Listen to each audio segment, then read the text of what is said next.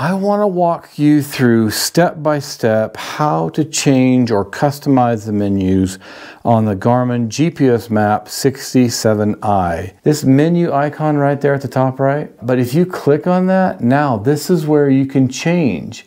You can change the menu style, you can change the main menu, the page sequence, and the setup menu. And if I just hit menu, so now it says change item order. If I click on that, let's go down and find something that's farther down. Let's say flashlight, for example. If you hit on flashlight, if I hit move, then you can see it turned red. Now, if I arrow up with this buttons here, I can go put it all the way at the top.